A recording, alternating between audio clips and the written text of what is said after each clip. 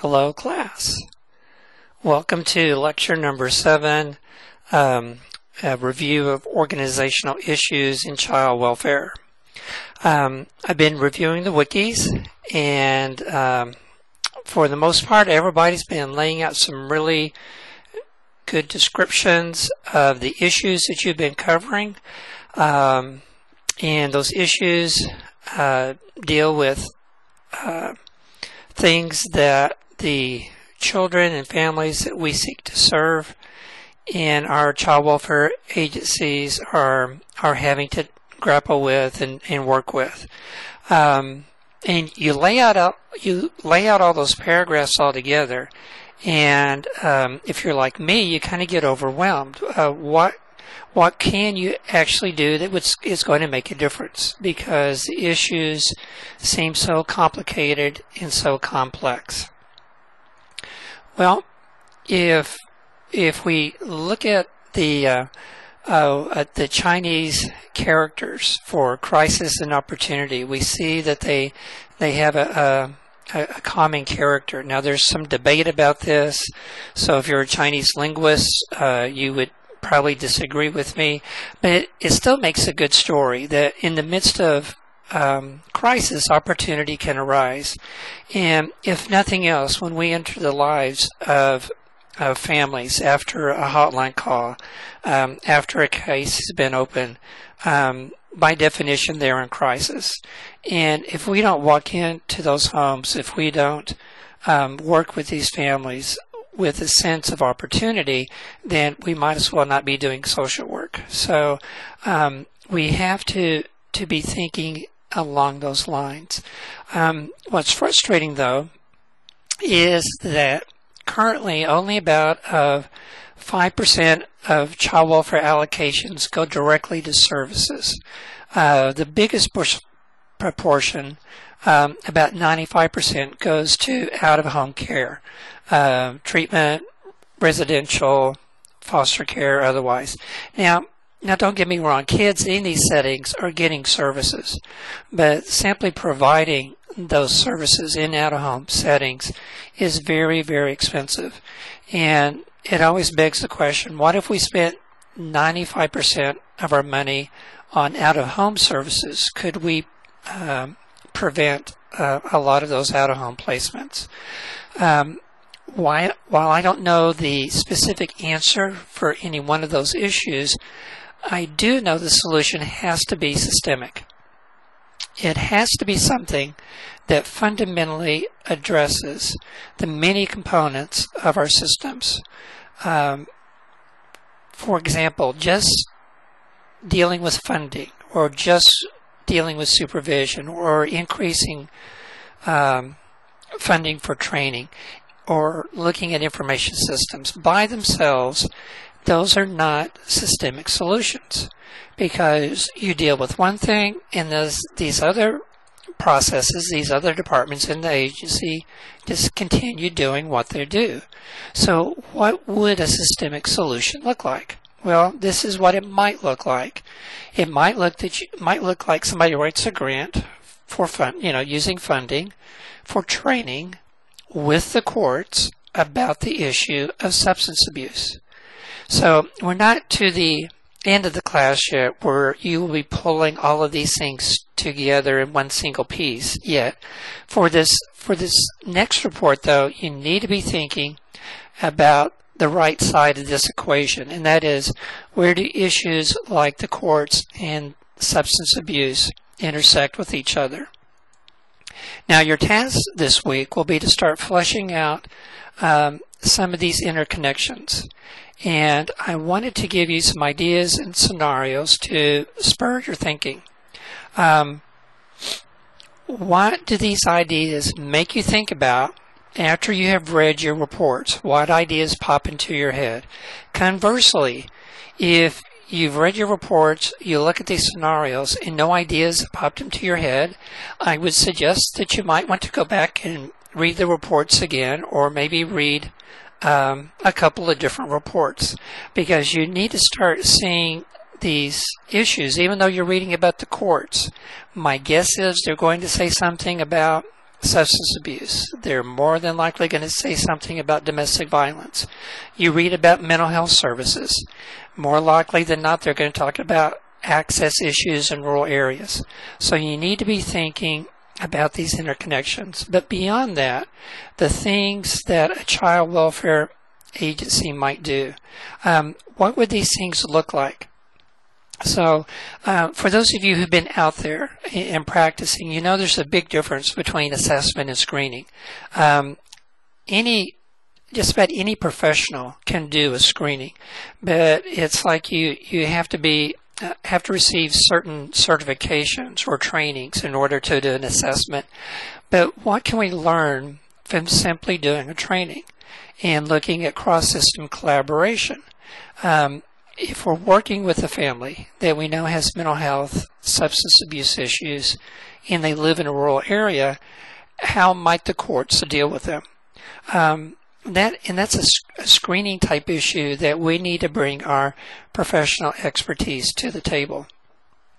And then you're dealing with families, and there's difficulties that arise.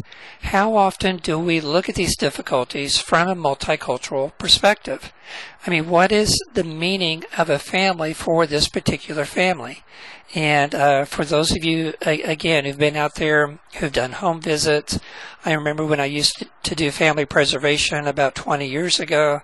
I mean, you go from this family to this family, and they don't look anything like the family I grew up in, but that's their family. What is the meaning of their family to them? What does it mean to them to receive help? What's the role of males or females in the family? What issues related to power and privilege do they perceive? Do I project? And then issues around stigma. When you're talking about mental health and substance abuse and domestic violence, how does stigma play into that? And through all of that, you have issues related to prejudice. And so you take these dynamics and you overlay them against the issues. How do these things interconnect? How does one feed into the other? And then how do we go about getting this information shared between all these different groups? That will be another key piece, because the connection between these entities is information. That's the only thing that connects a mental health agency, a substance abuse program, a domestic violence shelter, when a children's division worker or another worker from the community goes into these homes, finds out what's going on, and then starts talking to their colleagues involved in this case. It's information. So are we going to, I should have put in phone there, but are we going to copy and mail this information? Are we going to fax it? Do you know what that equals? It equals a snail's pace. So what happens? We get together meetings, these interdisciplinary meetings, these case conferences, these family team decision-making meetings, and we're just repeating basic information to bring everybody up to speed. And that takes so much time. And by the time you brought everybody up to speed, there's no time left to make decisions, because everybody's beepers going off, and it just doesn't work that way. So is there some way that we can do some type of electronic information sharing? Another scenario. What if Monique Hernandez not only has her MSW from MIZ-ZOU, but she goes on and gets her LCSW, and she's now a clinical specialist that deals for clients who have substance abuse and depression issues, and she has evidence-based background and training on how to deal with that. Right now, most of those families are referred out. What would happen if those families were able to get those services from the Children's Division? Caseloads would look different. Would they look any better? I don't know, but they would certainly look different. Would it cost more? Yes. But how much does it cost not to deal with these things and to put a child in foster care? So that's another issue to ponder. And again, I'm not trying to be Pollyannish on this. I'm not saying these are the solutions, because they're not. But we need to be thinking in these directions. And the other thing is, and most of you already know this, but just in case, a family's life begins before a child welfare agency even knows about them, and it continues way after we're gone. So if you're thinking about domestic violence occurs way before, possibly way before the first hotline call. And if the Children's Division opens the case, they deal with domestic violence issues, provide treatment and services. There's a measure of safety for people in the household. So the Children's Division, by definition, has to close their case. But does that mean that everything's going to be perfectly fine for the family afterwards? No. So in this last point, you need to be thinking about, child welfare, perhaps beyond the notion of the Children's Division. And we'll be talking about that even more so beginning in your next report. But I want to also plant that seed. What can happen within the context of a child welfare agency like the Children's Division versus what could happen in a community-based child welfare organization that may include the Children's Division, but may include other agencies in a community. So, the main thing is you need to start putting the pieces together. You don't have to post a response to every one of these ideas. However, please post responses as you start to connect the dots between the issue you're responsible for and how it overlaps with your fellow group members' issues. And then where it's and where they're manifestly obvious, mention the processes, training, information systems, workforce, supervision, where these things come up. Please include the name of the report that inspired your thinking. You need to think systemically across the issue and how a small change with one issue can have a profound effect on the other issues and possibly the lives of children and their families. It's up to the group as to how or where you want to post your response.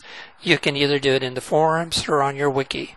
The specific responses will most likely not end up in your second report at this point, simply the way you write about them, but the ideas they generate will.